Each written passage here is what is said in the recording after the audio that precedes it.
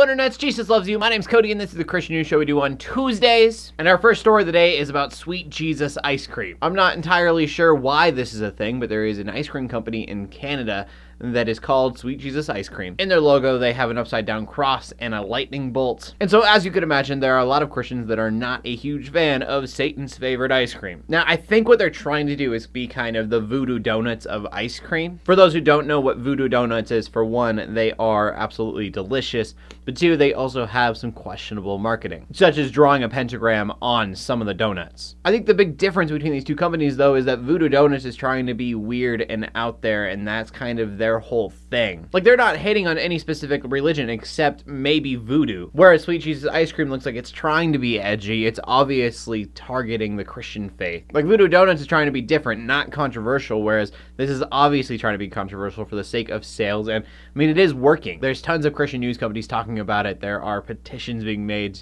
and boycotts. And while I think it can make it infamous right now, I don't think that infamy can really last. I think after a while, it's just not going to do well. Or you just become an ice cream shop that doesn't like Christians. And moving on, our next story takes place in Michigan. And on this show, we talk a lot about separation of church and state. By now, a lot of you already know usually my mindset when it comes to these things. But this story, I'm a little bit torn. So let's start with the basic facts. So we've got a cross that is standing on Michigan state land. It's at the Waterloo Recreational Center in Jackson County. Then you have the Michigan Association of Civil Rights Activists saying, hey, we want the cross down. It doesn't make sense for it to be on state property. And so like I said, a lot of you already know me. You know that with that information, I would probably say, yeah, that makes sense. Go ahead and take the cross down. What gives me hesitation, though, is the fact that the cross has been there for 70 years. And there is nothing saying that it is a Christian cross, per se. And so my question is, at what point does it become a historical statue and not a religious one? At some point, you go from being freedom from religion to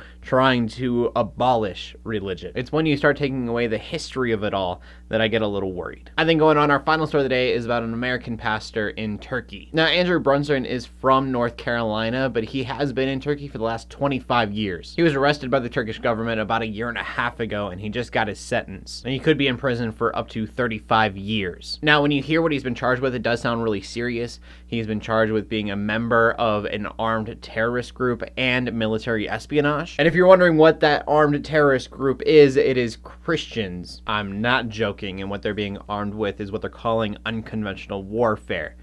Evangelism. Now, almost 99% of Turkey is Muslim, and so they believe that any kind of Christianity is actually trying to separate and cause problems for the Turkish people. What's really annoying about all this is that Brunson, it seems to be just kind of a pawn in an exchange. The United States has a man named Gulen, who Turkey says if they exchange for Brunson, they will release him. But being that Brunson has been in Turkey for the last 25 years, I don't know how high of a priority it's going to be for the United States. I think the only way things change with this is if we have a campaign similar to Said Abedini's. And honestly, his story didn't really have a happy ending once he got to the United States, so I don't know if that drive is going to be there. Anyways, prayers out to Brunson and everybody else. I mean, there's so many other stories like this guy's.